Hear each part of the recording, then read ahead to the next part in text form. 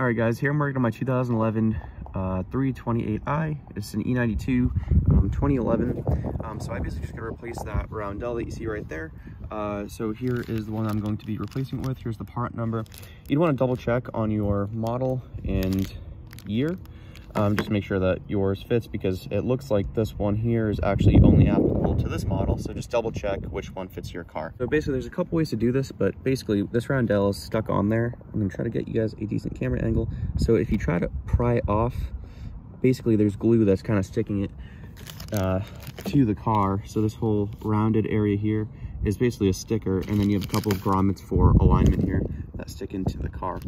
So a couple ways to do this: you could use a screwdriver and try to pry it off with a towel behind it. Obviously you don't want to scratch the paint of your car. And the other way to do it is to kind of just use some sort of cordage. This is just a kind of like ribbon from, like, you know, for like a birthday balloon or something like that, and kind of just snaking it behind the Roundel. So let me give you guys a better look at that. So yeah, so just like this, essentially just stretch it and put some tension on it, and then kind of just slide it back and forth until you get behind the logo. And now we're just going to, we can just kind of keep on pulling this off while also snaking it back and forth. All right, so basically what I did was I first started kind of flossing my way back and forth from the top. You just slip it behind, and like I said, you keep flossing it back and forth behind the Roundel to keep on breaking the bondage of the glue from the Roundel to the car.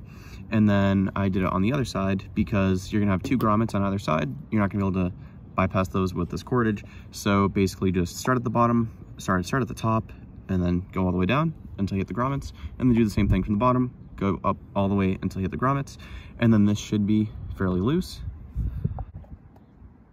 All right, and once you feel pretty comfortable that you broke away all of the glue behind the Roundel, I actually stuck a couple of zip ties. So I snaked one on the left side until it hits the top, and then one on the right side also until it goes through the top. And then I zip tied another zip tie to that, so I can kind of create like a handle and basically pull the Roundel off the car. And then once I did, and trust me, this took a bit of effort, you can pull it off the car. So you have these two rubber grommets. This one actually is still on the Roundel, so I can just take it off here and stick it back into the car. But before I do that, I just want to clean this surface here. All right, now with that old Roundel cleaned off, I think that's clean enough, I'm gonna go ahead and apply the new one. And you really can't screw this up unless if you wanted it upside down. Just put those two posts into the rubber grommets.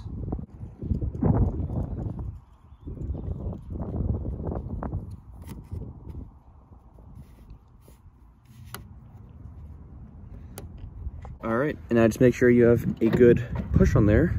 That's my trunk opening, sorry about that. Make sure you give it a good push, and once you do, you have a brand new Roundel on your BMW. That's all it took.